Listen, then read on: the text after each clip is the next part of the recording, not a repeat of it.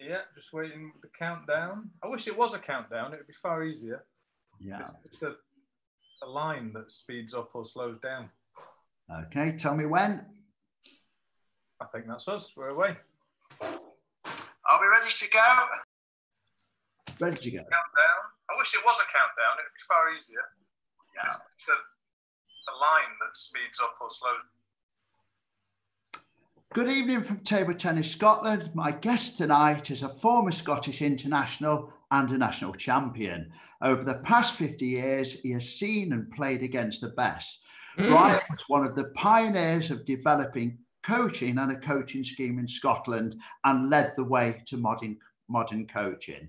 When Brian's close friend John Hilton won the European Championships in 1980, he was a vital sparring partner. His coaching influence in England cannot be underestimated. He has worked alongside all the national coaches of the day. Brian, welcome back to Scotland. Thank you very much, David. Good to be with you. Good. Once again, I've got national selector and former Scottish international Mark Lundberg, and he will have been doing his research and he'll be asking you some difficult questions. And we rely totally on Matt Norbury, and he'll be keeping us right on YouTube. Okay, Brian, you've got sporting genes in the family. That's crystal clear to me.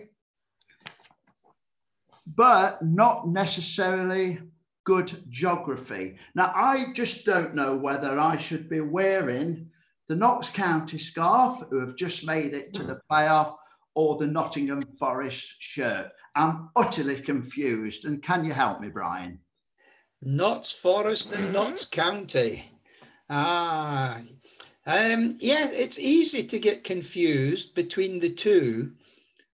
Interestingly, my father was quite a prominent footballer. Yeah, he played for the British Army and was playing in the Midlands, and the scouts from the leading professional clubs always used to watch them, and he was approached and invited to go along and have a trial with one of the Nottingham clubs. I'm using the word Nottingham clubs at the moment in the plural sense.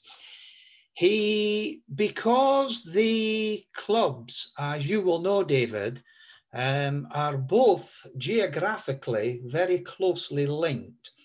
My dad went along to the club and introduced himself to the coaching staff on this particular morning for his trial, and they couldn't work out who it was that had sent him. And my dad didn't even remember the guy's name. But they said, well, while you're here, what's your name anyway? He said, Tommy Kean. He said, right, Tommy, while you're here, you might as well join in, yeah? So the bottom line is he did join in. He got invited to go back again. And then eventually they signed him, yeah? So he played for Nottingham Forest, yeah? And he played a few reserve league matches, and then I think he got selected for the first team.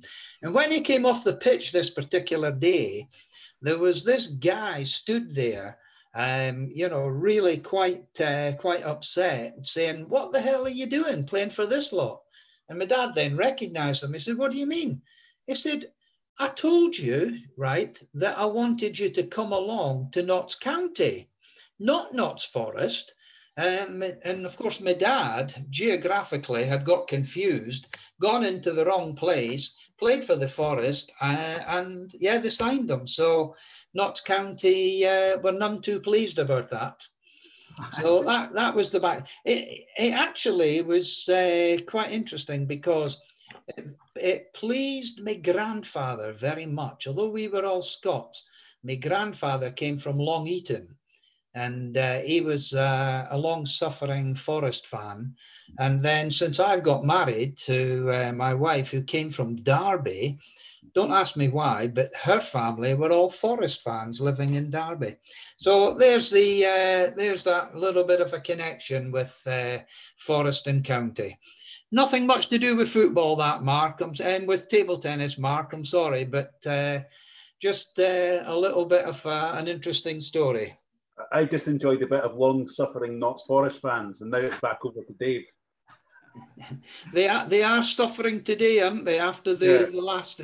We are indeed. We are indeed. Yeah. Okay, I'm even more confused, Brian, because normally we interview Don Parker or Jill Parker and Ewan Walker, and they all say how much they got into table tennis and they loved it. But a young 15-year-old Brian Kean turned his back on table tennis. Tell us about that. Well, I was a member of the North Merchiston Club, yeah, and my principal interest in the days that I was there was football, quite obviously, but very much gymnastics. And quite proud of the fact that the North Merchiston Boys Club gymnastic team, we won the National Boys Club Championships in Scotland about 3 years on the trot. Went to the Nationals, the UK Nationals, and always finished in about the top 3 or 4. But one particular night, I was just about to leave the club when a good friend of mine who was an acting leader called Alan McKean, Alan said, shouted out as I was at the door saying, "Kean, where are you going?" I said, "I'm going home. Why?" He said, "You're no." He said, "I want you downstairs now." He said, "The final of the Edinburgh Boys Club Table Tennis Championships are being played with Murdo MacLeod and Charlie Vesco."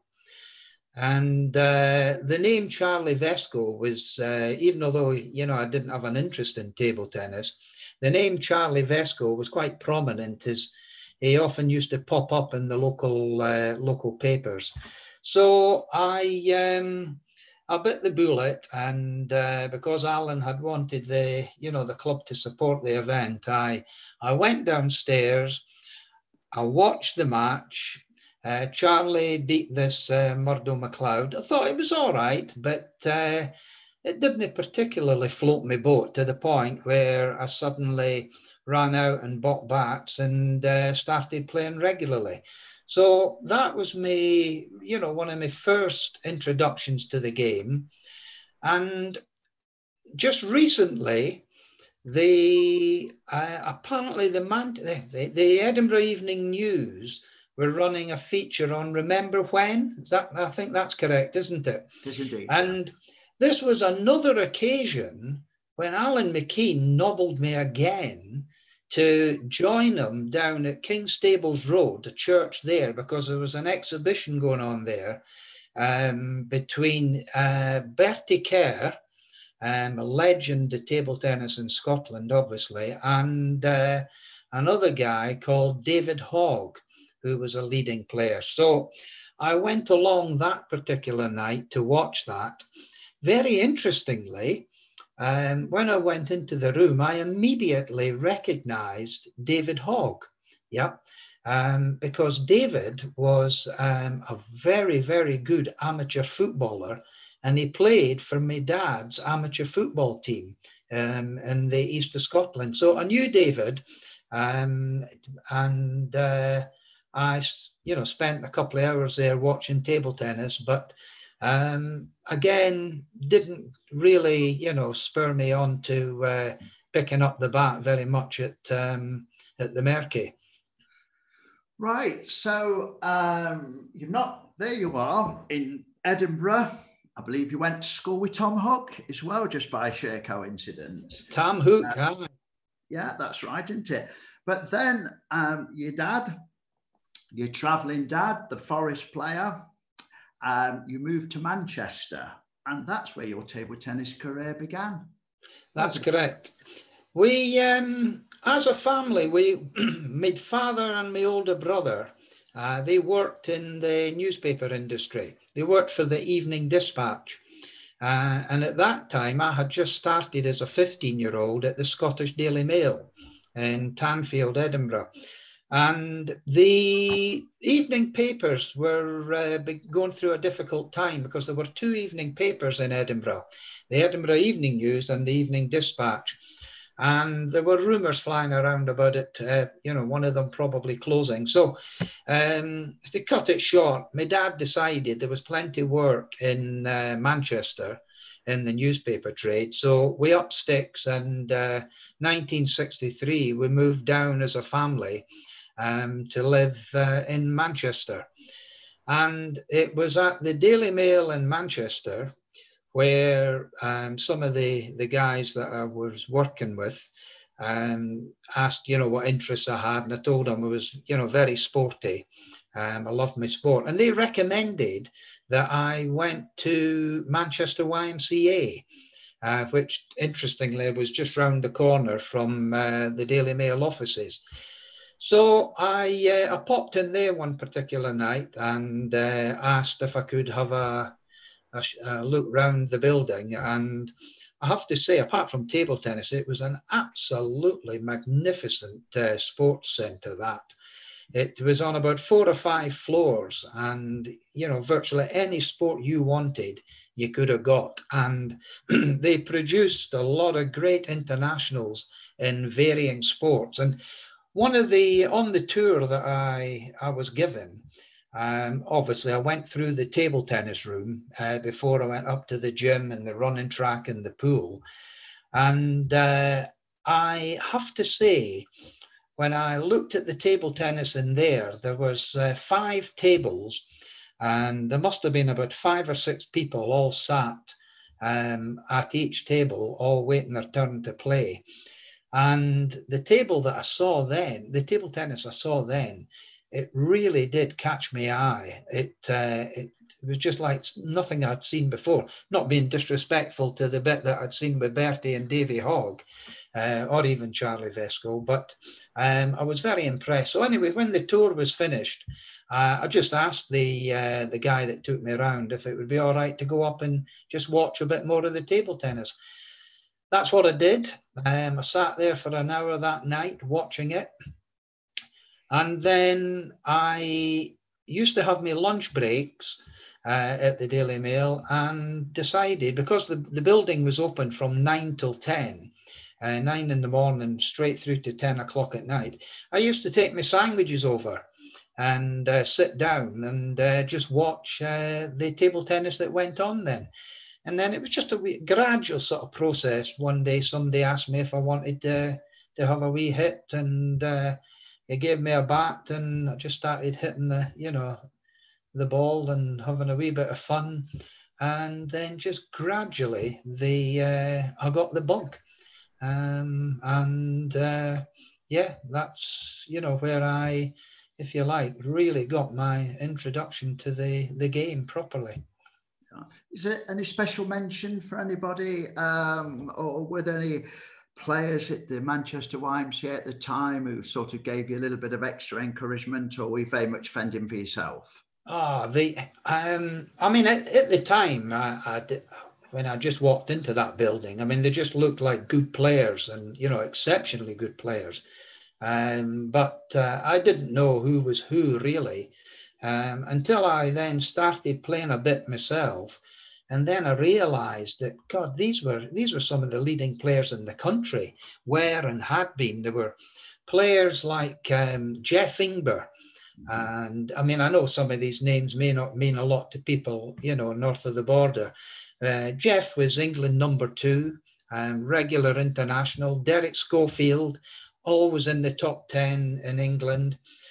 Kevin Forshaw, probably an underrated player, Lancashire number 1, and had wins over Dennis Neal, England number 1 in tournament finals.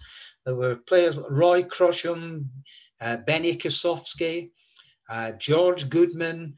It just went on and on. And there was just so many other players but we were county players, but not necessarily England players. But there was George Livesey that you may remember, England #1 junior, Bryn Farnworth, you know, Lancashire #3 or 4. So it was just a hotbed of table tennis talent. And the YM had quite a unique system.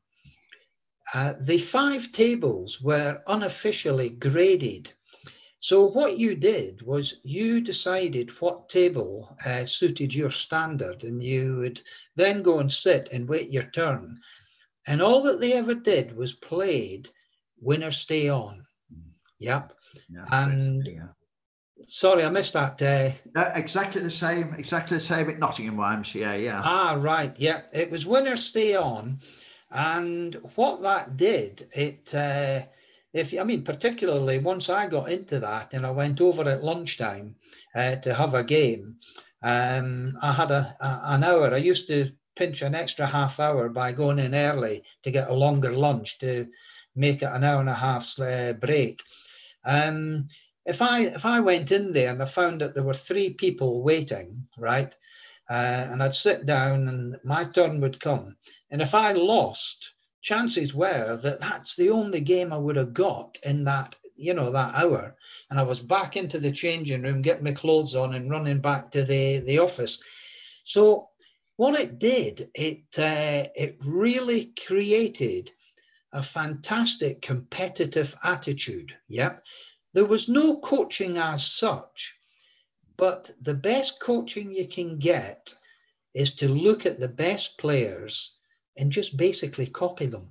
Yeah, if you can absorb exactly what they're doing and look at their technique and try to emulate that, that was the way that all these YM players used to work, and the success of guys at the YM in terms of the tournaments that they used to win around the country, players like Nigel Eckersley that you will know, Tony Bozeman, Phil Bowen, they were just, they were fantastic guys to be practicing against all the time. Yeah, it's like scarlet fever, isn't it? It spreads. You know. Oh, absolutely, yeah. And what it did, it really gave you a mental toughness, and that's, you know, stood all the YM guys in great stead. They were all quite, you know, as I say, very, very mentally strong. But the other aspect to it was that because of the intensive training regime that prevailed upstairs in the gymnasium, which involved some of the country's best wrestlers, judo players, runners. That training regime that we used to go through was really quite rigorous, and that added to the, you know, your mental strength, etc. And, you know, obviously my best mate John Hilton, John was a gymnast as well. John and I used to spend quite a lot of time up there, you know, on the gymnastic side as well as playing the table tennis. I think when I look around nowadays, I don't think, certainly a lot of parents don't really appreciate that there's no shortcuts to you getting your success. As a coach, I'm often asked if I can do a bit of a coaching job with kids. And the first question I ask is usually, how much time have you got to practice? And when I look back, we would be playing certainly 25 hours a week, no question. I mean, a Saturday, if there was no tournament on, we would meet, and there was always a gang of us. We would meet about 9:30 Saturday morning at the YM. We wouldn't leave that building until 9 o'clock at night. I'm not saying we had a table tennis bat in our hand all day, but we would do 2 or 3 hour stints. Then we may go downstairs, have a break and a drink. We would go back up, have another hour, go and have a bit of lunch, back up another hour or so. Then we used to go up to the gym, participate in some of the, you know, the rigorous training sessions, then back down and just played all day, basically, you know, between the gym and that. Walk out at 9 o'clock. Invariably, we would go to one of the little discos on Oxford Street, and John Hilton would show his great prowess when it come to trapping women. And as well as being number one in Europe at one time, it was definitely number one in the YM when it came to attracting the girls. And I can't tell you how many times he's come to me and said, Keno, have you got a minute? These two at the bar, listen, the blonde, I've been bloody sniffing round her for ages. Can you just go and chat to her mate? And I'd say, oh, come on, John. She's a bag on the head, you know. And John would say, yeah, but just put up with it for a bit and see how I can get on with her mate. But that's what we used to, after we had played, you know, went and had a bit of fun, a bit of a laugh. And I should say, we were not drinkers. Yeah. Personally, I never had never a touch of alcohol. We didn't smoke. But anyway, that was just our regime. Right, Mark, I'll give you a chance to speak to Brian. I'll just go on mute. It's obviously trying to start, Brian. Obviously, we've got a lot more to hear about your table tennis journey. But I just wanted to get your thoughts quite early on of, obviously, we're talking about an era of table tennis, which is new to me, and it's fascinating to hear about these names. I just had the pleasure to play against John Hilton at a Grand Prix back, I don't know, 15, 20 years ago. And even for me, it was playing against a European champion. But I wanted to get your thoughts on how has table tennis changed over the eras? From the era you're talking about when this practicing to where we are now and being heavily involved in coaching, where do you see the evolution? Where's it gone?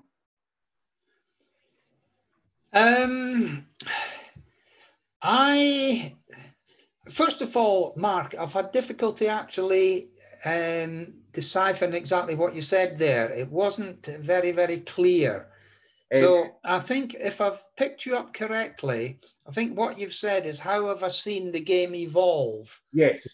From back in the, right. Well, yeah, I mean, I'm probably of that generation that has seen the biggest evolvement of the sport, because what I came in at the early days when the rubber bats, non-sponge bats, were still widely used. Yep.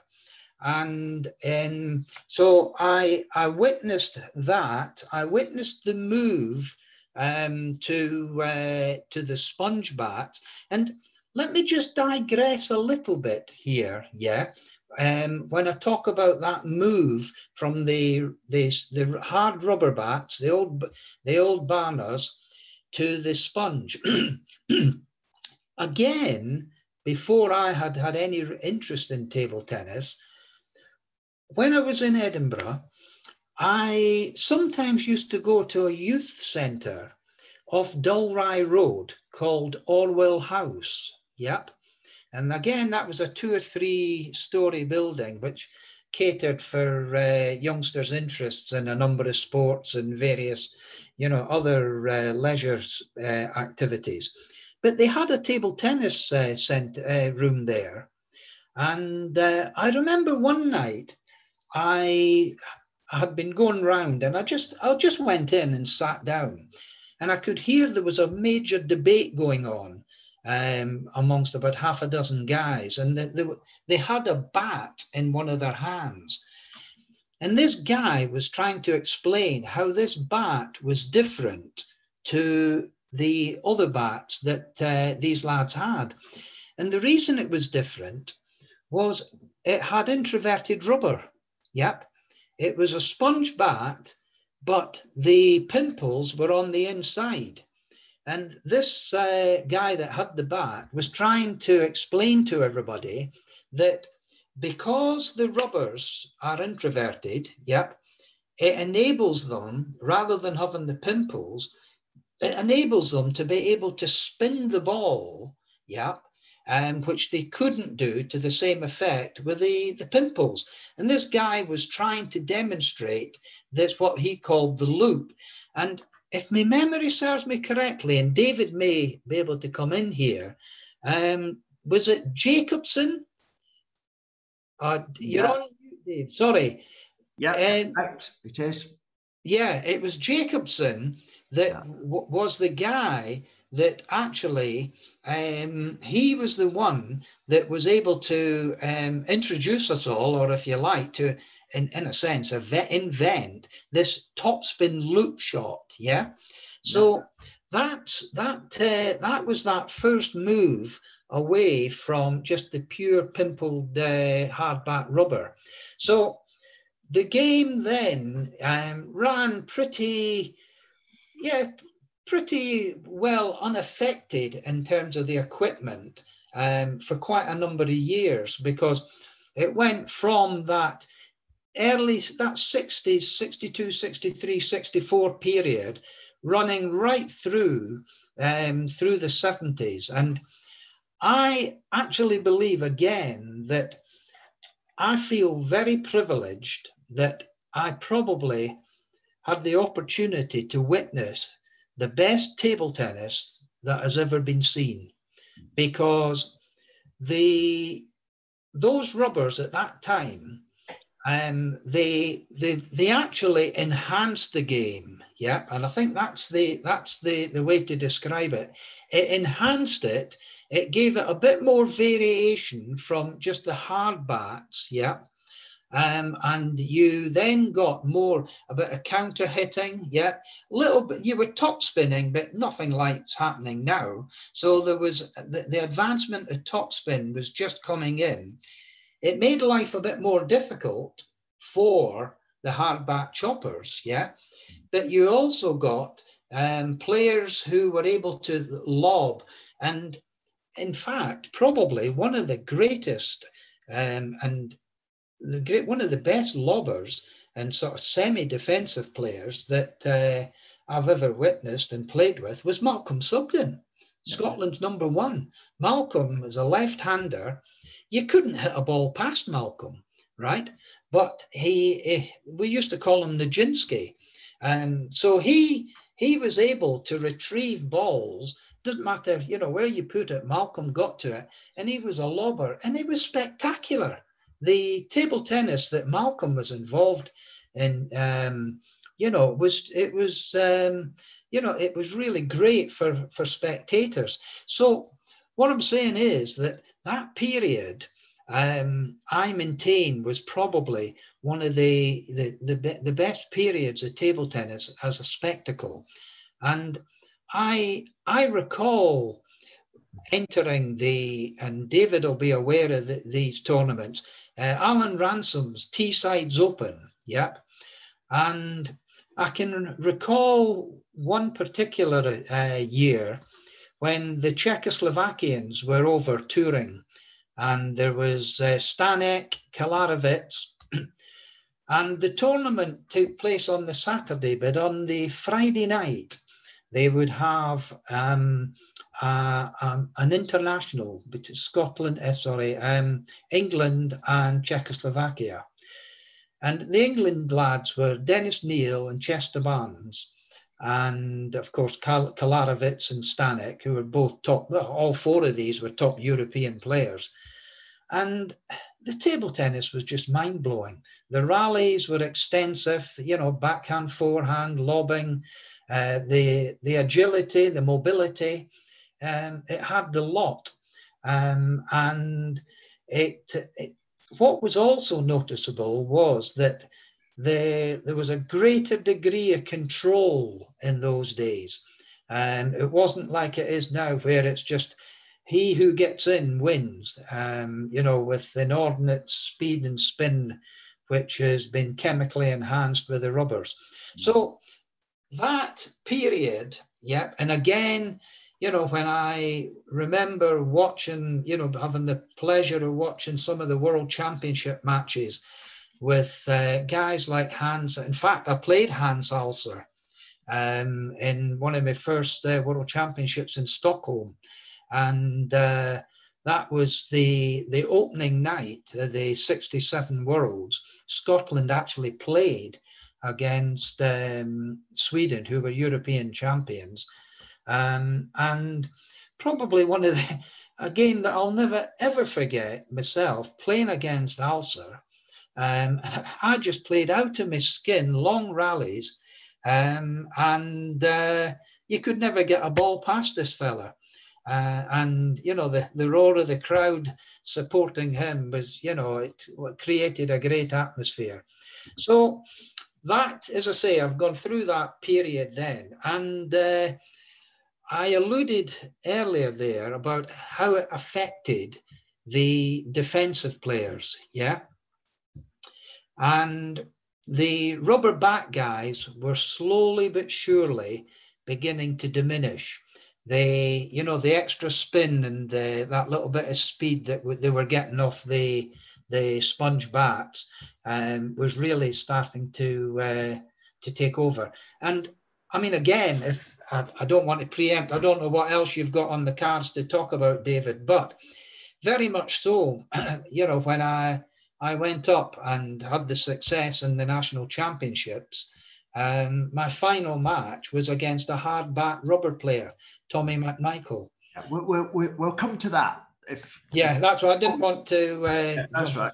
Right. So keeping on this evolution track, then what happened, as we all know, we had the introduction of anti-spin, which was designed obviously to try and counter the excessive speed and spin that the guys were getting with the sponge bats, and that in itself, I don't believe had too much of a detrimental effect on the game.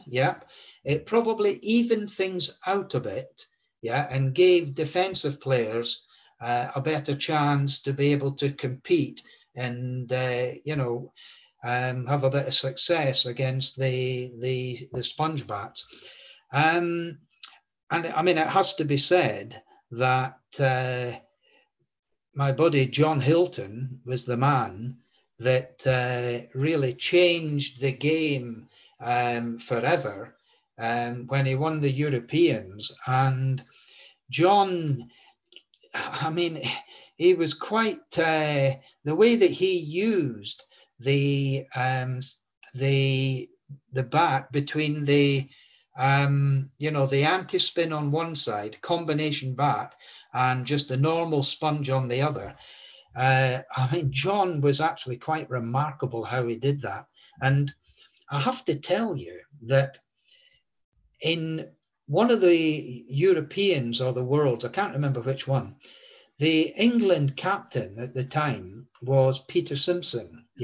Peter was a great mate of mine.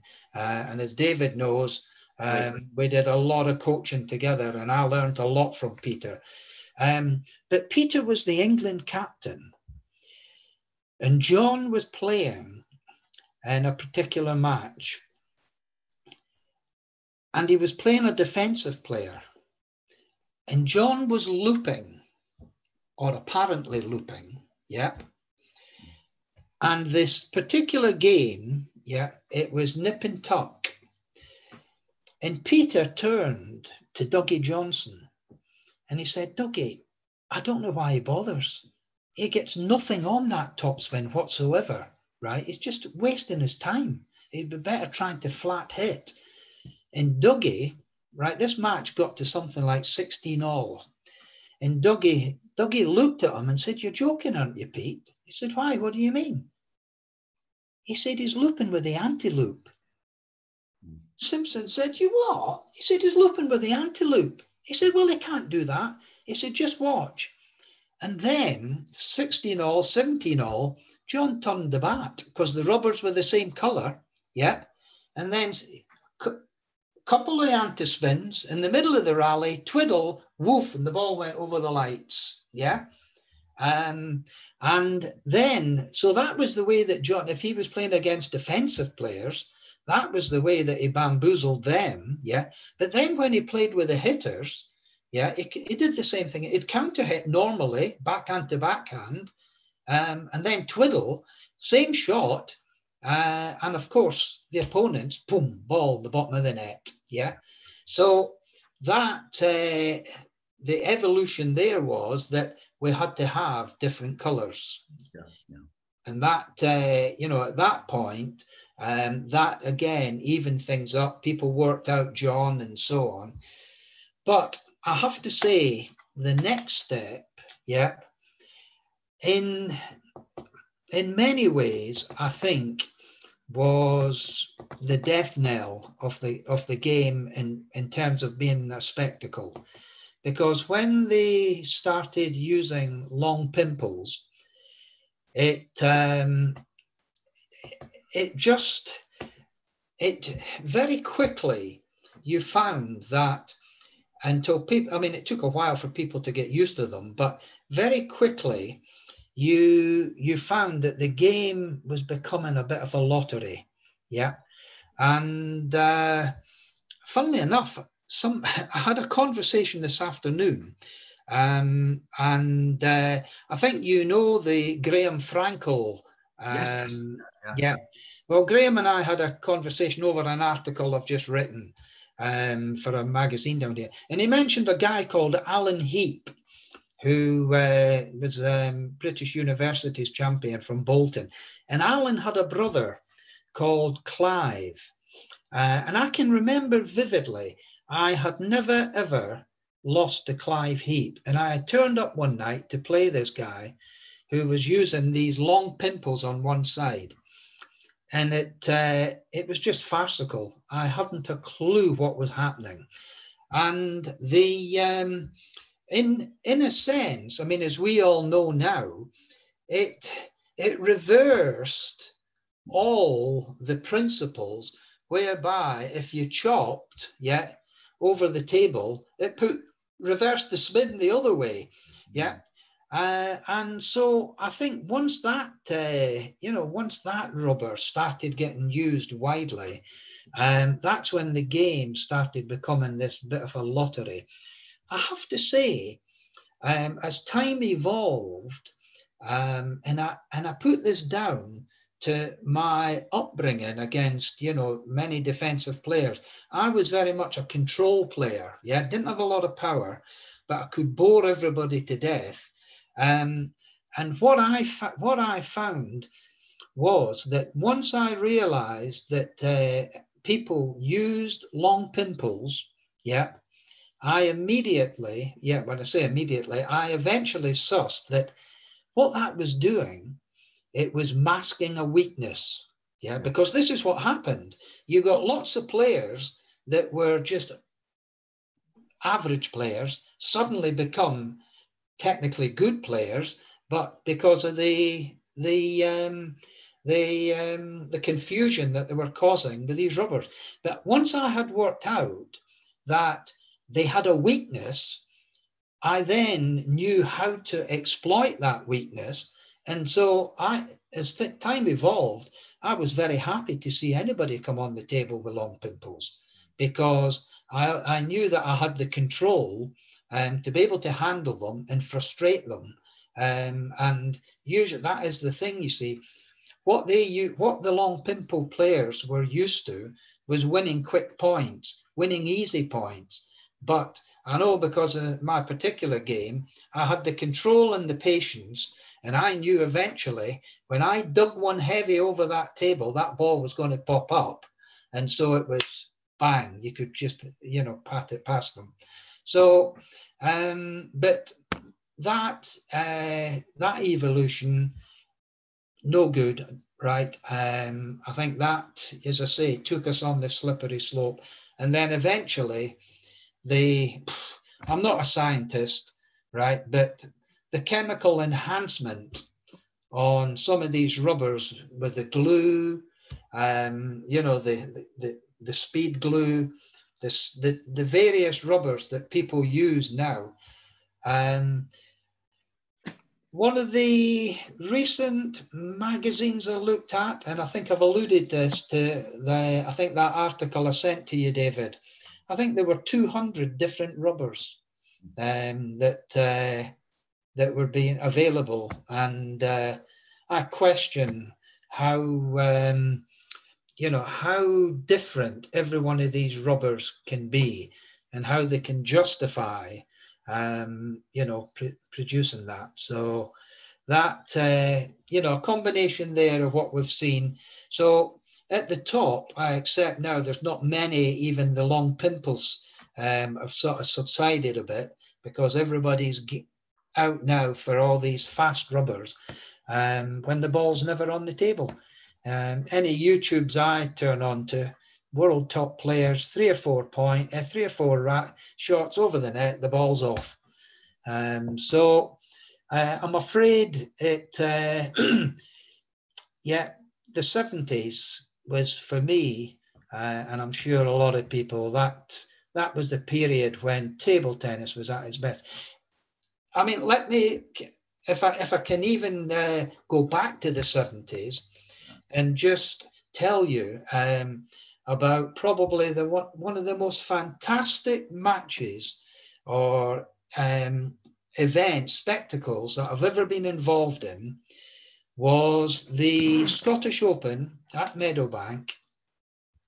That particular year, I reasonably successful, got through to the final of the mixed doubles with Jill Hammersley, and the final of the men's doubles. And it was this final of the men's doubles at Meadowbank. I was playing with Malcolm Sugden, and we had to play Dennis Neal and Chester Barnes. Yeah. And there's a bit of humour to this.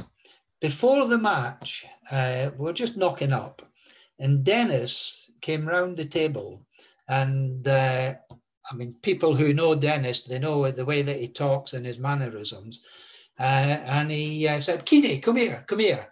I said, "I'm sorry, what?" He said, "Come here, come here." I said, yeah, what's what, Dennis? He said, "You're not going to win." I said, "You what?" He said, "You're not going to win." I said, "Well, I'm not so sure that we're favourite." I said, "But how do you work that out?" He said, "Because I'm telling you, you're not going to win. Can you accept that?" I said, "Come on, finish it off. What else is there?" He said, "Well, turn round." So I turned round. He said, he pointed up. Yeah. He said, "Look at that." He said, "What do you see?" I said, "What, 2,000 or 3,000 people?" He said, "Exactly." He said, "We're going to give them something to talk about when they go home tonight." He said, "We're going to give them an exhibition to have them cheering, standing in the aisles and clapping." He said, "Are you up for it?" I said to Malcolm, "What do you think?" He was saying, "Yeah, come on." He said, "Right, well, we'll win 3-2. Yep."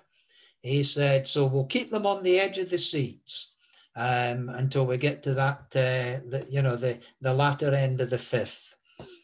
I've never been involved in table tennis match like it. Bearing in mind, I've got one of Britain and Europe's best lobbers in Malcolm Sugden, and the rallies were just incredible. And he was right. The crowd went bananas, and I nobbled him afterwards. I said, "Hey, I thought we were going to go to 5. He said, "I couldn't resist hitting that one at 2019. He said, "That went past you." It was 3-1 that they beat us. But it's just absolutely fantastic to have been involved in that. And the great thing was that once you took away, if you like, I don't mean the worry, but the pressure of trying to win and, do the right thing. Once you took that away and just played with, great gay abandonment, marvelous. So that is when table tennis for me was without question, at its best. Right. let's turn the clock back a little bit. And you've been playing in Manchester. You only started in '63, but you come to Scotland and you surprise everybody by winning the Scottish National Championship. Not many people have done that. I was saying to you over the last 50 years. And so you travel up. You must have improved a lot in those 3 years, but just give us a rundown of the day or the night before. Well, it's, I think if that was in December 1966, yeah. If it just turned the clock back to about April 1966, yeah, that was probably one of my first visits to Scotland to play in an event up there, yeah. And it was the Scottish Open in Edinburgh, and I think it was a drill hall in Claremont Street. Yeah, so it was the Scottish Open then, and I travelled up with my Cheshire County colleagues, Roger Hampson, Derek Schofield, and Mike Johns. And Mike was a junior, and on the Friday evening before the Scottish Open, they had a junior international, and that involved Mike Johns, and I think Keith Lawrence, yeah. I don't know if there were 3 players, and it might have been Jeff Salter, who was another one of them. So these guys, these juniors, they played the match on the Friday night. In the tournament, I think it was about the last 16, I had to play Keith Lawrence, who was actually the #1 England junior at the time. And I had a fantastic match with Keith. Again, I remember I was 2-1 up at one stage because it was best of 5 in them days. I had this really great match, and I lost narrowly in the 5th. By definition, I wasn't too disappointed. I had, made a good fist of it.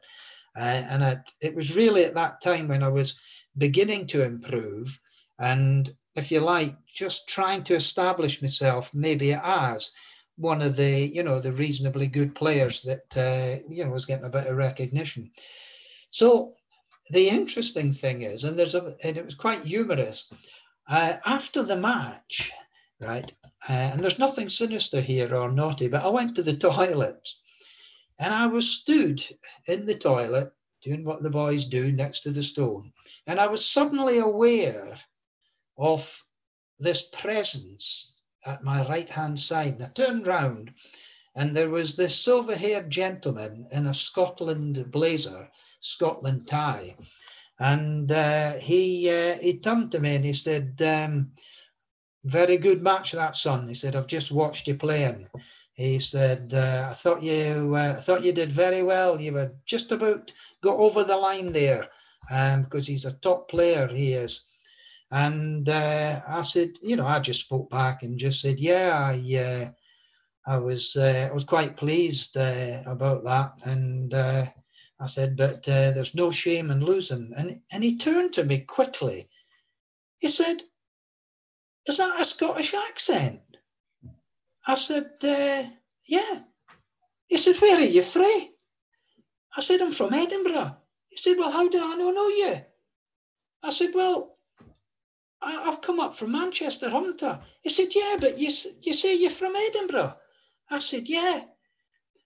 He turned, right, and I'm not even sure that he had zipped his trousers up. This was Harry Baxter, yeah.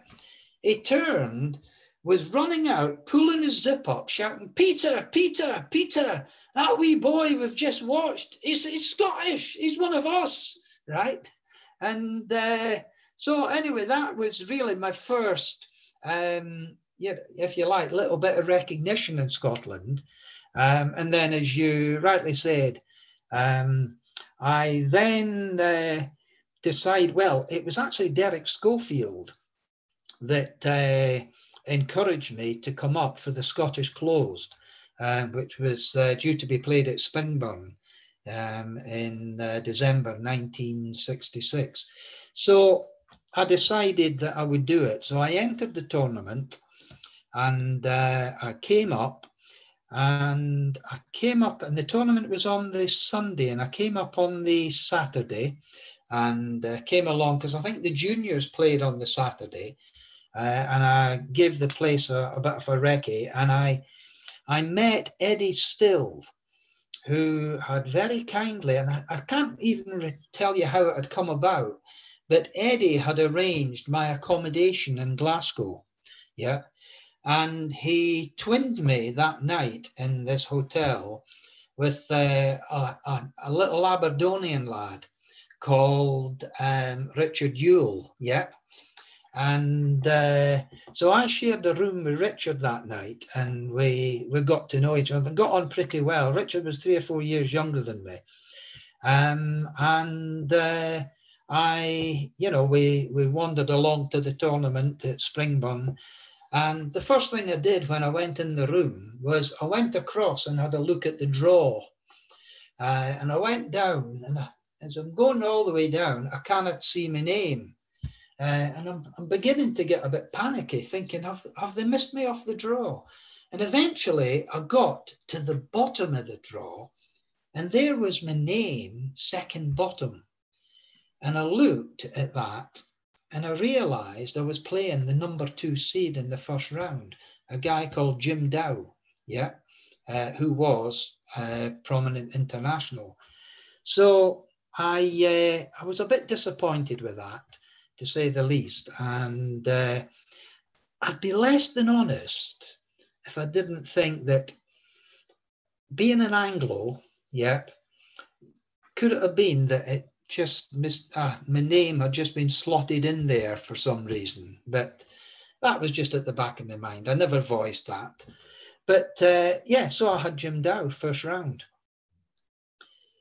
So turned up Sunday morning, had a knock with Richard before the tournament started, and looking at the old clock, getting near the time, and I'm getting ready to go. There's no Jim Dow. So I'm hanging about, and I went to the organisers, and they said, he's not the most reliable son. He should be here in a bit. Don't worry. And so I'm getting a bit anxious. When you're ready to go, you know the feeling, don't you? And then they announced, yep,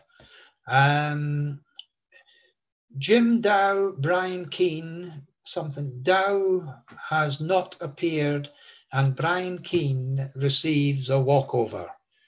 So I was through to the second round. And then when I inquired what had happened to Jim was a guy that apparently he liked a little drink. And Saturday night was his favourite time of the week for enjoying his drink.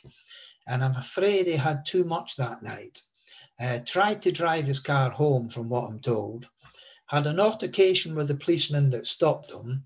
And as I lay in that comfortable hotel with Richard in the twin bed next to me, Jim Dow had private accommodation at the expense of Glasgow taxpayers in the local Nick, and they had to sleep it off the day after.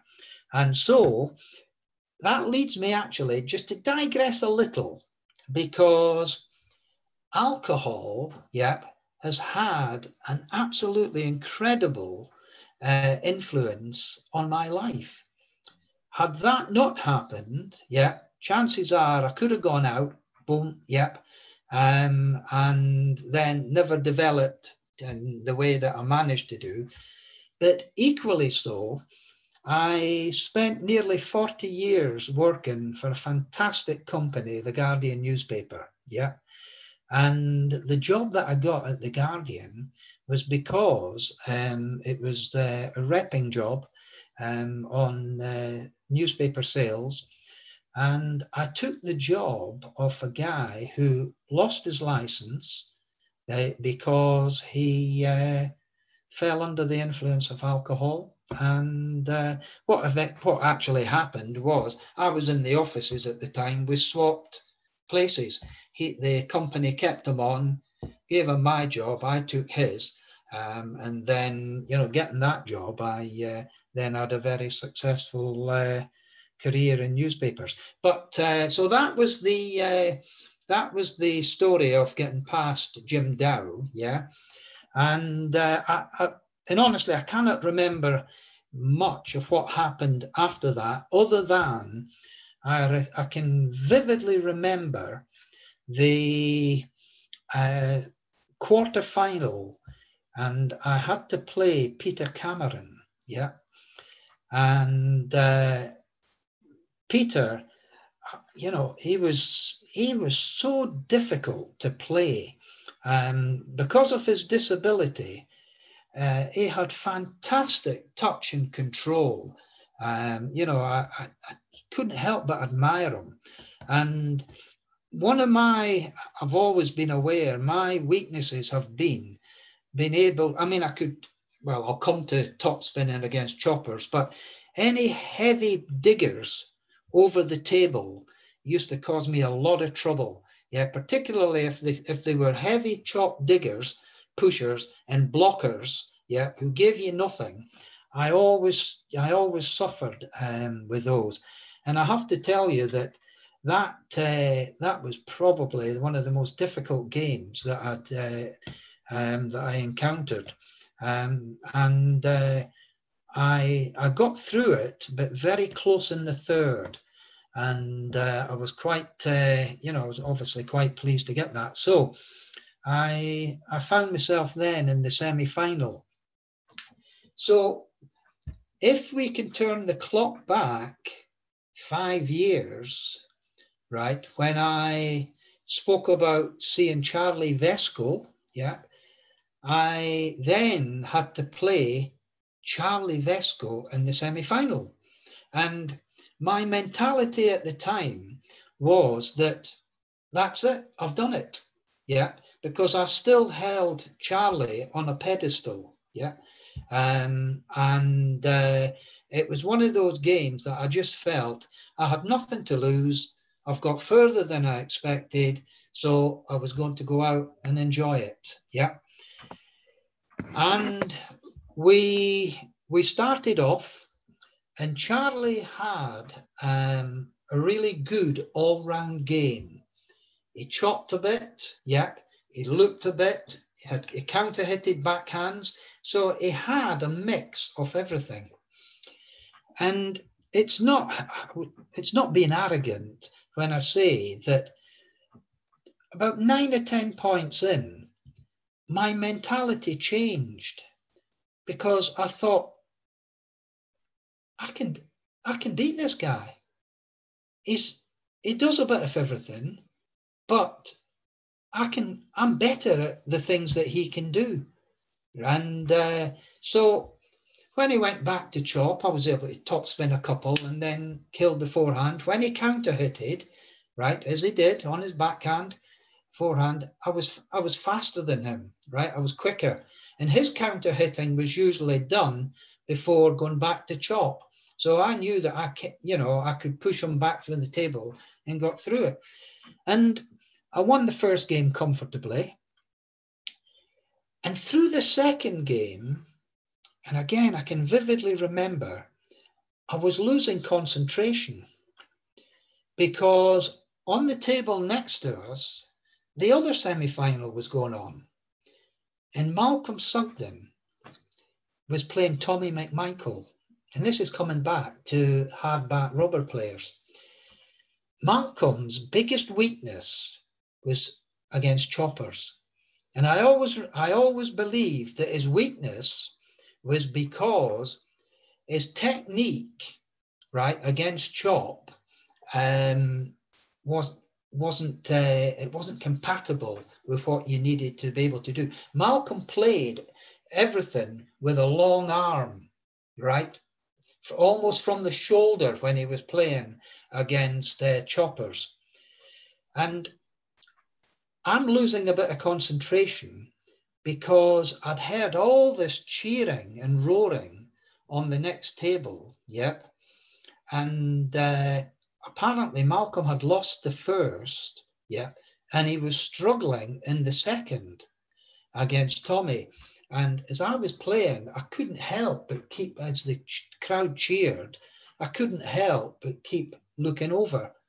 And yeah, I got to about, I seem to remember it was round about 17 all or something in the second. And then the whole place erupted as Malcolm actually lost to Tommy. And when I saw that, and I had seen Tommy as a hardback chopper, I thought, blimey, I've got a chance here. So I thought, I'll finish this quickly, and then, you know, hopefully I should be. And I did finish it quickly, but the trouble is I missed the bloody ball, and I ended up losing, I think, 17 or 18. So I couldn't get round the table quick enough to start the third. And then I got my game head on, and I got through it, I think, about 6 or 7 in the third. There was just no way I was sort of giving up on that. So that put me into the final with Tommy. And Tommy, yeah, good defender, but virtually, I have to say that every match I would play Manchester League, Stockport League, probably interleagues, and out of maybe 7 or 8 people in the week that I'd play, 4 or 5 of them would be good choppers in the Manchester area. So if I had to loop steady topspin, 10, 15, 20 balls, drop shot, 10, 15, 20, drop shot, that's what we did. And then just wait for the chance and then bang. And so, you know, played Tommy, and, you know, it would never have happened if Malcolm had won, because there's no way I would have beat Malcolm. You know, he was just too good. But so it's interesting the way that everything all has to fall into place, doesn't it? And that was the day that, yeah, McEwen's Lager started it off, and yeah, but Malcolm losing to Tommy, and me managing to get past Charlie Vesco. So yeah, that was how I become Scottish, you know, Scottish men's singles champion. Yeah. Well, you're emphasising here some of the golden rules in playing: control, accuracy, and consistency. And we talked about that last week. So I think, Mark, we should give Brian the top 10. You've got to answer them really quickly. Yeah, I mean, it's some of the questions there. So this is our quick fire, Brian. So we've sort of got an idea of your game. But so basically, the first question is spin-based, power-based, or were you in between the two? Struggling to make that out, Mark. Spin-based, power-based. Sorry, say that again. Were you spin-based or power-based, or a combination of the two? Neither. I couldn't have spin the ball very much either. The lads, I was often referred to as powder puff, yeah, because I had no power. I mean, I could kill a ball, yeah, but not like some could. But hey, Mark, you're not allowed to. I know. So next one, what was your most effective or strongest stroke? My strongest stroke initially. Now, and there is a wee story here, so it's not going to be quick fire. You can't. There's no stories. No, can't have that. No story. All right. In the early days, when I was up there winning that, my strongest stroke was my forehand, because you know, I could kill a ball.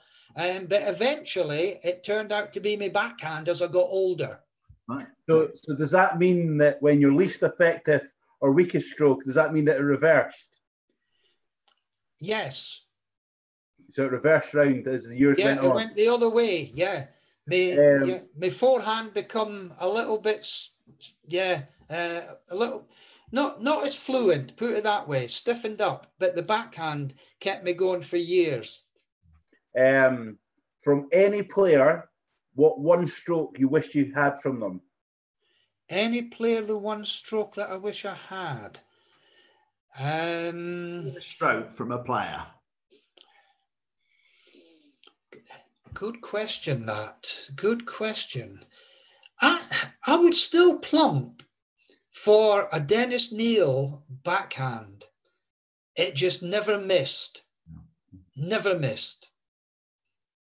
What serve gave you the best success? So your best serve, where would you put it? Still serve that I use now. I don't know how you describe this. Yep. Can you see my hands? Yeah. Yeah. Throw the ball up, bend down on, almost get my bum on the floor, bring the bat down behind the back of the ball. Yeah. That roughly that did, but you could vary it. Yeah, you could twist the hand over the top and get a bit of spin, or you could chop it. To this day, I can still do that serve, and the number of people straight in the net. Yeah. So that was always a very effective serve. I hate that serve, playing against that one. Used to hate that one. It's difficult now, though, because my knees, they've gone. I get down, but I can't get back up. The best server you've ever played against?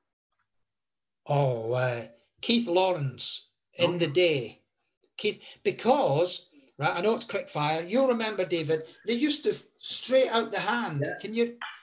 Boom, like that. And the ball used to move when it was coming to you. Yeah. So these were... Lawrence. Mark. The best player you ever played against?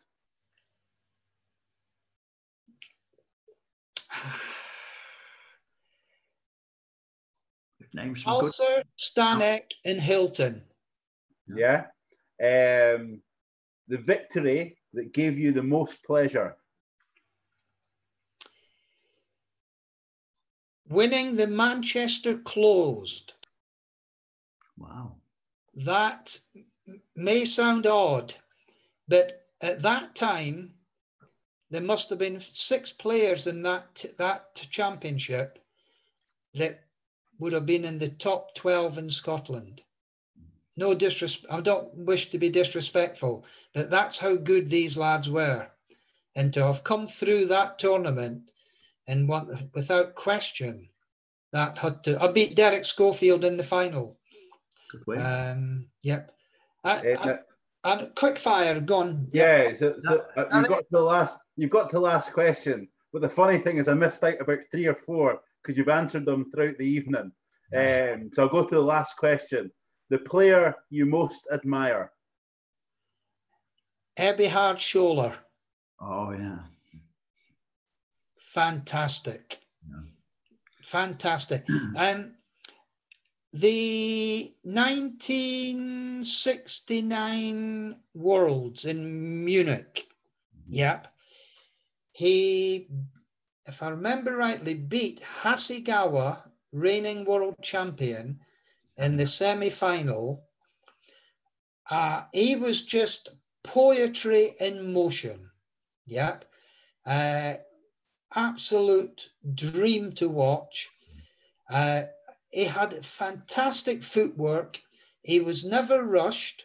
And I learned something from Scholler. If you remember, if you were a defensive player, invariably you would step in on your right-hander, I'm talking about, and I'm sat here demonstrating it to myself, but you would step in and you would chop as a right-hander with your left foot forward, correct? And then the opposite for the other side, right foot forward on the backhand. Scholler, right, the reason that he was so good being able to switch from backhand to forehand was he took everything off his forehand side. So when somebody battered the ball at him, he didn't drop his right leg back to chop. He put his right leg forward and moved into the ball, got maximum backspin onto the ball because he was going to meet it and he was taking it at a higher point. And by definition, it was going to be that much heavier in the chop. And then even if they then switched it to the backhand, he was in the right position just to drop his left foot back. So Scholler was magnificent. And he had a 5-setter in that event. And within half an hour, he had to go back on to play the final against Shigeo Ito. Yeah, the Japanese. And he lost to Ito. But I'd have to say, the nearest to him was Liang Ke-liang, the Chinese chopper. He was everything that Scholler was, he wasn't. He was all action. Everything looked spectacular. Where Scholler, right, was just, he was control personified, right? Cool, calm, everything, you know, just exactly, you know, to the book. Fantastic player. Well, have we got any YouTubers? Do you know what, Brian? You've covered off a lot of the questions. It's worth giving a mention about what you've covered off already. So Graham Stevenson, the question about your article about rubber restrictions, and that's been covered off. With questions about obviously your story about when you started and things like that from Ben Hart, who's back this week, Dave. Good, so good to have Ben back. So no, I mean, there isn't, I mean, without sort of repeating what Brian sort of said already, we sort of covered off these questions. Okay, so Brian, we started with a Forest connection. Tell us about the Sean Connery connection. Yeah, Sean Connery. My dad was a bit of a chancer, right? He would spin yarns that, you know, were just outrageous. And, you know, we often used to be saying to him, oh, come on, Dad, that's ridiculous, you know. So he was always up for telling us a story. And again, it would have probably been 1960, 61, something like that. We were watching a black and white program on television, which involved teddy boys, yeah? And in the middle of this, my dad said, blimey. He didn't say blimey, actually, but I won't use the language. But anyway, he said, that's my van laddie. We looked at him and said, what do you mean your van laddie? That laddie there, him on the telly. He was my van laddie a couple of years when I worked at the store on the milk. And of course, we said, oh, give over, Dad. Another one of your stories. How would you ken anybody on telly, right? And you shout, Mary, come here. Hey, look at that. Where's that? And she looked at the television and she said, oh, Christ. Your dad's right. That's Tommy. And I said, Tommy? He said, yeah, Tommy Connery. Christ, you're right enough. You're right. That is him, Tommy Connery. And so that was that particular night, yeah. And then as time evolved, yeah, suddenly that Tommy become Sean Connery, yeah. And my dad actually taught him to drive, yeah. They worked on the milk. I can't remember how long. They worked on the milk, and apparently when they had a particularly bad day with the weather, they would stop off at home, and my mother would dry their clothes in front of the fire, give them a bowl of soup before they went back out. And story has it that he sat me on his knee when I was a little, and yeah, so yeah, that was the thing. And my dad, he gets a mention in his autobiography, the Great Scot, but he got a bit disillusioned when he was on the milk, did Sean Connery, because he wanted to advance and get his own round, but he only wanted it, according to my dad, if he got a lorry, yeah? But all they were prepared to offer him was a horse and cart. And my dad said, well, you've got to take that. That's what I had to start with before you can start driving the, the big lorries. So he said, oh, no, I'm not having that. And off he went.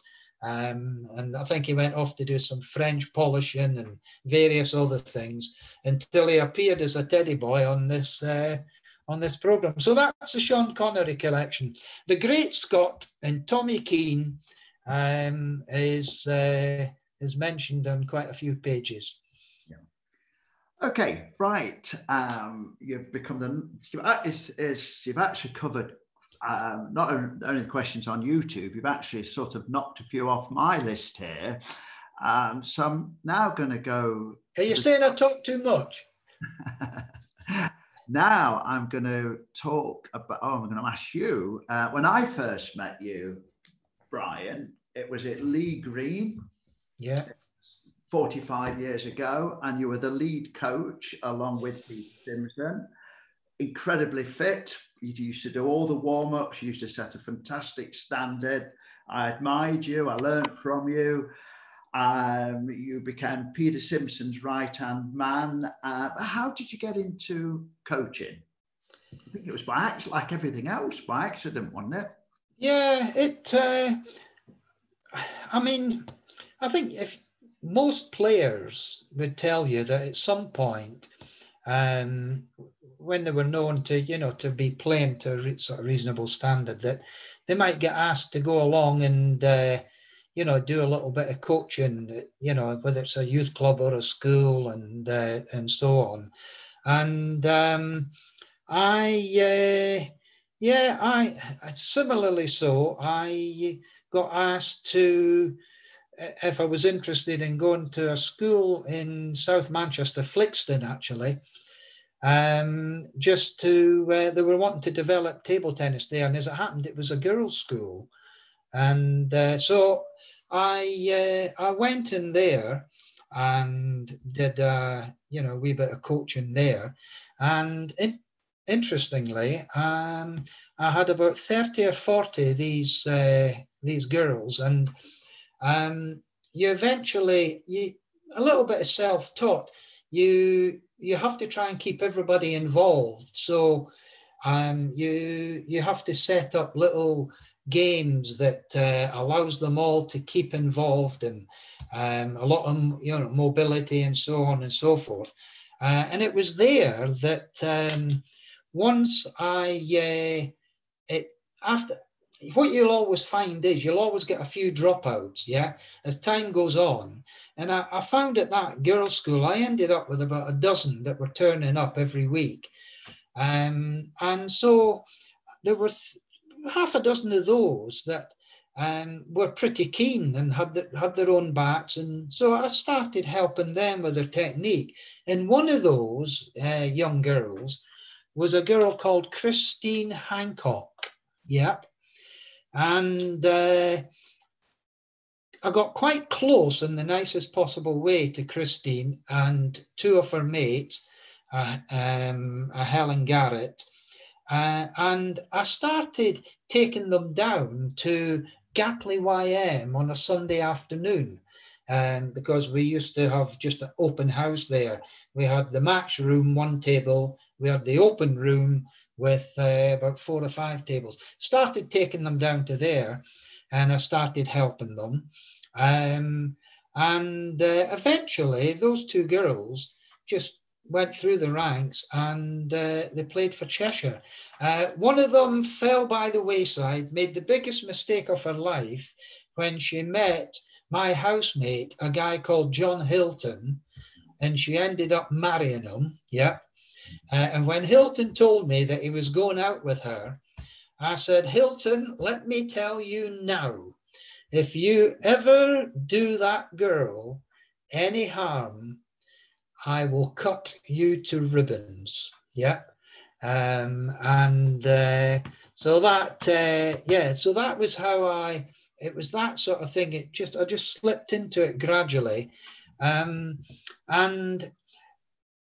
the Stretford Sports Centre, you will know, David, when that first opened, I just popped along on spec one day and I got talking to the manager to have a look at the building and ask him what would be, what sort of stuff was going on. And, they had the sports hall, badminton, five-a-side, squash courts, bit for gymnasium. And I asked him about table tennis. He said, well, we've not really thought about that yet. And I said to him, well, listen, I'm involved with Cheshire County. And, we're always looking for places to train. And the bottom line is, I said to him, if you can get some tables, I'm sure I could fill this at weekends. And in fairness, the guy went out, bought 10 tables. I then went back to the lads and said, listen, I can get this once a month, every Sunday. Let's use it for practice. And then the word grew, yeah. And we ended up that people were coming, and this is where I met my wife. She came up, Keith Smart, brought Karen up from Derby. And we had about 100 people turning up on Sundays. We had to make entries then after that. And I just gradually did more and more of the coaching. But, it was easy because I'd say to people like Mike Johns, Roger Hampson, Nigel Eckersley, I want you there, be there. Because going back to how we learned at the YM, looking at good players, my belief was if I can get all the good players there, and everybody's watching them, that will inspire them. From that, we got, I can recall 2 or 3 youngsters that started that way and then gradually got into it and played county and so on. So that was my gradual, introduction to coaching. Right.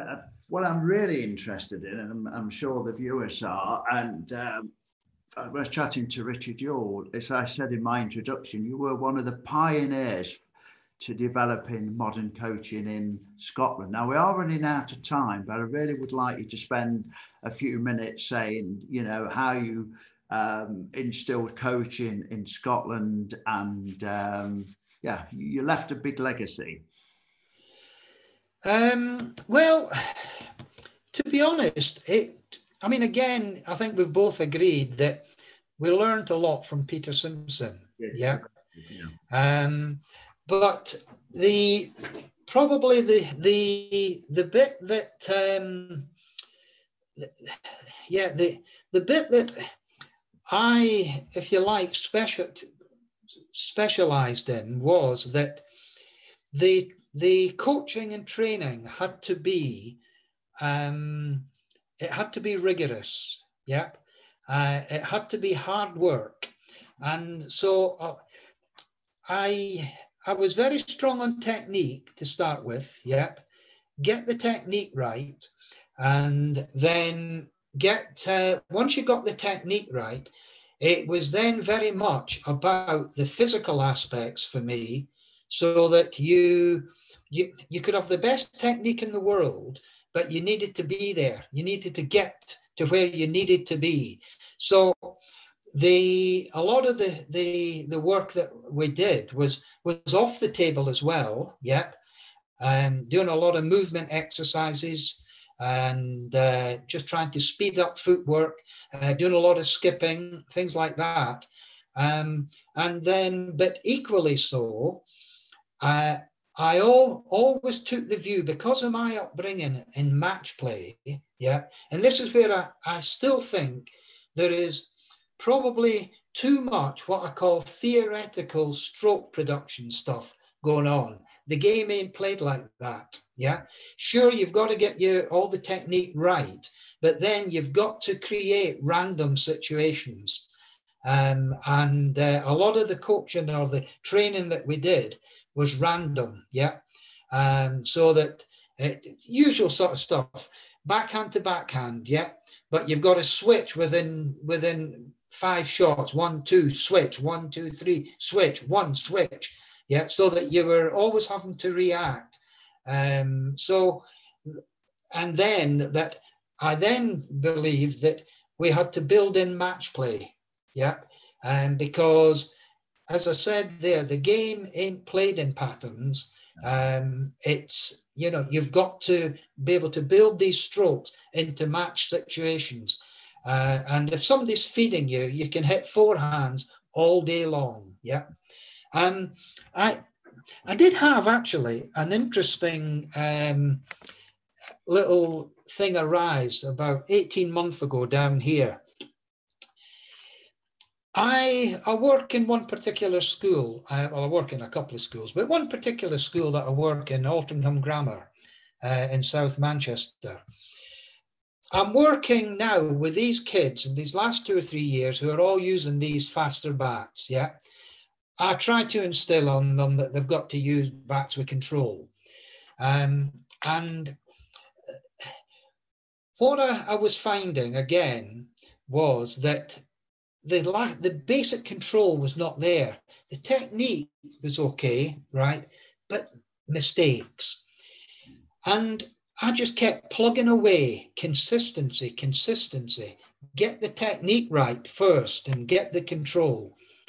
I had 2 young lads who I actually got them playing for the county, but I'd heard one particular day that they were going to see another coach. You will know Amir Hussain, the England ranked junior. His dad, Kamal, is a player more than a coach.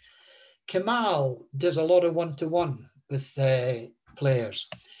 And these 2 lads, Kabir and Karan, had gone up to see Kamal.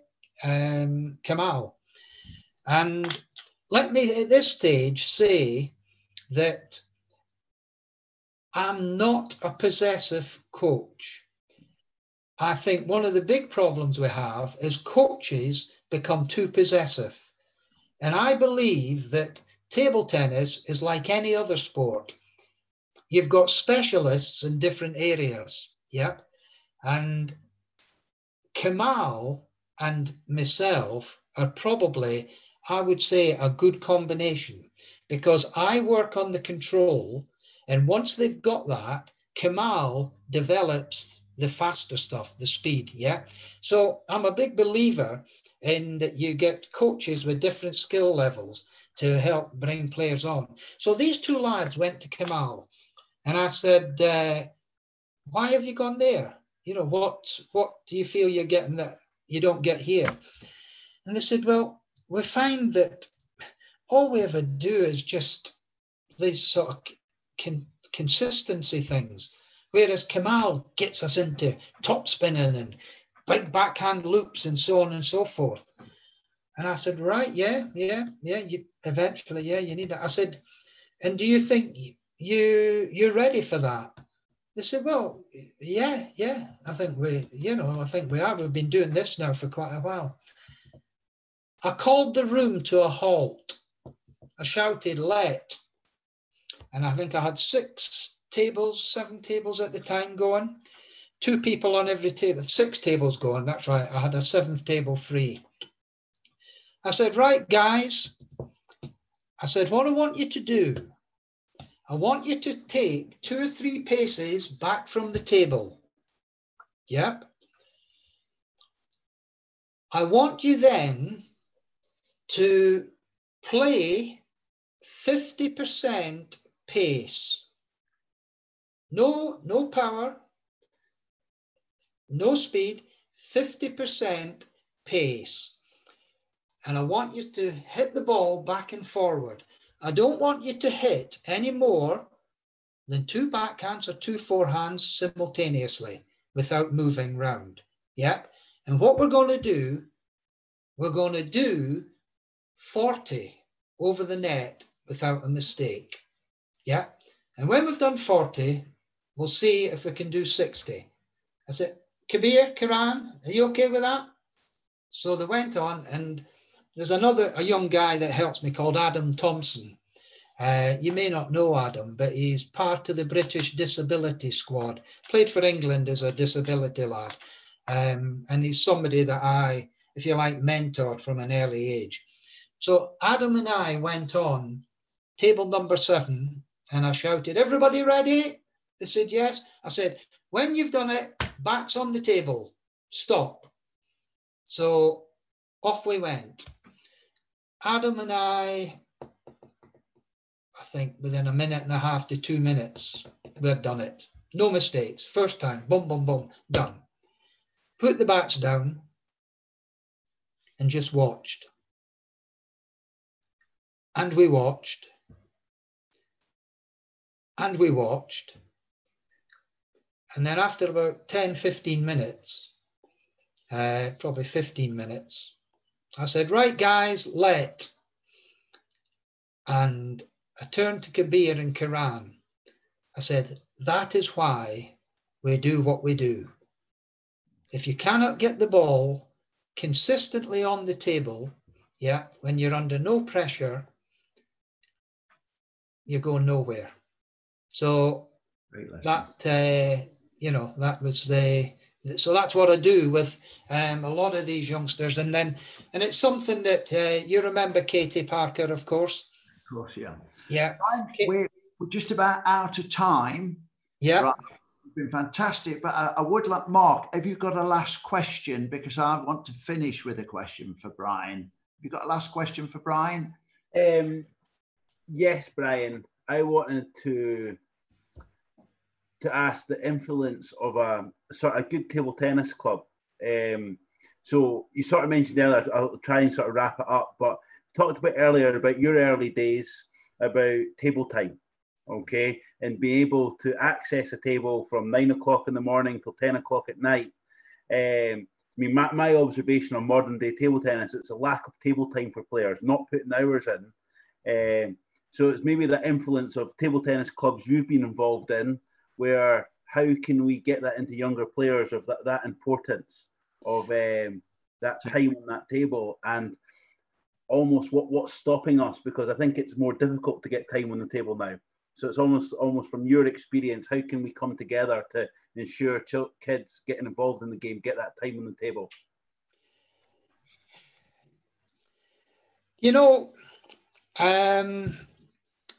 $64,000 question mark.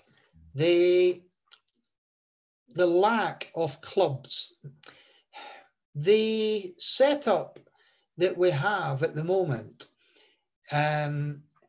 isn't conducive to being able to develop and coach youngsters, because I can't put a figure on it, but I would suggest that 85% of the clubs that are registered with certainly Table Tennis England are probably league clubs using one table, and that table being shared by 5 or 6 teams. Yep. The answer is facility, facility, facility. That's one of the major issues. The other issue now is that we are so protective of our youngsters, rightly so, that we virtually have to ferry them everywhere to get to venues. David, there's a couple of youngsters that from Morecambe, yep. My memory's gone. I know them so well, but my memory's gone. I can't remember their names. But there are two youngsters from Morecambe. Their mother, 2 or 3 times a week, drives them to Phil Vickers' club at Draycott. Yeah, 2 or 3 times a week to get the practice. Now, that ain't the answer. No. And unless we get affordable venues, in that article I've written, I've mentioned the fact that I think it's criminal that at 4 o'clock schools will close down and there will be empty sports halls, gymnasiums, assembly halls that are lying empty. And I mean, I think I also have to say that table tennis, unfortunately, you've got my article, I think, David, I sent it. Brian, are we able to reproduce that on our Table Tennis Scotland website? Absolutely. Good. Yeah, produce it in its entirety. It has been published now in the Table Tennis Times, which is run by Harvey and Diane Webb. In fact, I've had some feedback today from a number of people. Peter Charters has come back saying some nice things. Graham Frankel, Brian Wright, you remember Brian Wright? Many years ago, England International. Yes, please do, because this, this is, there's a lot of things need to change if we're going to develop. Brian, we're gonna we've gone over, and I'm pleased we have, because you've covered the importance of table hours from 9 in the morning till 9 at night. You've covered those 5 things you need to play table tennis: self-control, ball control. Can't control yourself, then you've got no chance. Then you've got to control the ball, which you're saying. Then you have to control the table. And then eventually you've got to control your opponent, as you did in the semi-final and the final of the National Close. Brian, it's been a pleasure. We've covered so much, and I'm sure we could go on for another hour or two, but we've outstayed our welcome. I'm pleased we have. It's been a real pleasure, Mark. I'm sure you would agree. It's been eye-opening, hasn't it? Again, it's been a fantastic session. And Brian Kean, can I just finish quickly with one regret? Go on then. One little regret that Malcolm Sugden, Richard Yule, Eric Sutherland, and myself didn't stay in Scotland, because it would have been our greatest wish to have been able to put into the game in Scotland what probably has happened down here. That's my one regret. Oh, well, you've still got time to put that right, Brian. So, everybody on YouTube, thanks for tuning in. And Brian, you're welcome up here anytime. We'd like to see you at a coaching session. And thank you very much. And we'll see you all next week. All the best, guys. Okay, as we say down here at our age, keep taking the tablets. Brilliant.